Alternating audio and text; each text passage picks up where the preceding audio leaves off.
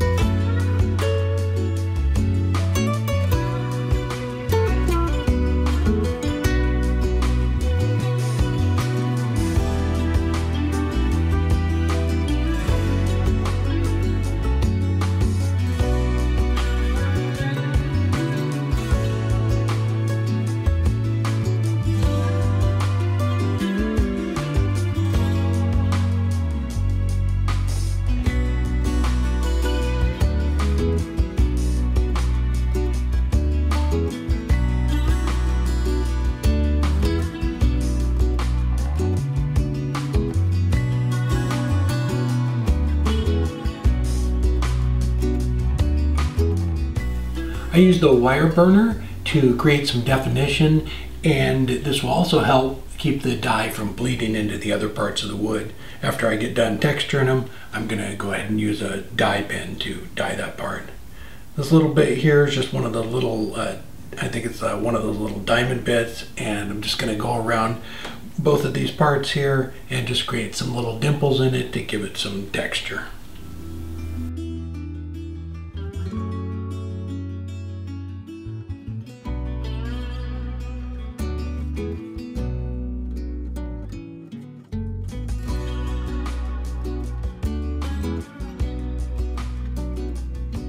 The dye pen I'm using is from Chromacraft. I'll have a link down below in the description, but it's just like a felt pen. You just color it on, and it's nice because you can get the detail with it. So after I took it out of the lathe, I went ahead and rounded over both ends with the little sanding pad. So if you're gonna make one of these, make it an inch longer. You wouldn't have to do this whole process that I'm about to do right here if I just added, made it a little bit smaller. I wasn't thinking the acorns were going to be, quite that big, but after I started turning them proportion wise, I wanted them that size. So I went ahead and just rounded them over and then used the little spur and drive center holes to drill down in it to put a dowel in it. So I just grabbed some maple dowels. I'm not even sure why I stained them. After I got them stained, I thought I'm going to glue those in. It doesn't really matter. Anyway, stained them with, I believe it's English walnut stain, and went ahead and just glued them in. And then I went back to the sanding pad and sanded those over. The little pinholes from on each end was a perfect way to line it up to make sure they were on there, right? And because the Acorns have that little nub on the bottom, that's why I had to do this. So the piece was 9 inches. If you're going to make one this size, make it 10 inches, and then you wouldn't have to. You could actually turn that little nub on each end and just cut it off on the bandsaw. But anyway, it worked out. And then after I got done doing that, I went ahead and used the walnut die again to die just the end pieces. And the reason I did that was because I wasn't quite sure how the walnut oil was going to darken up the wood, and I wanted that part of the acorn a little bit darker, so that's why I went ahead and stained those.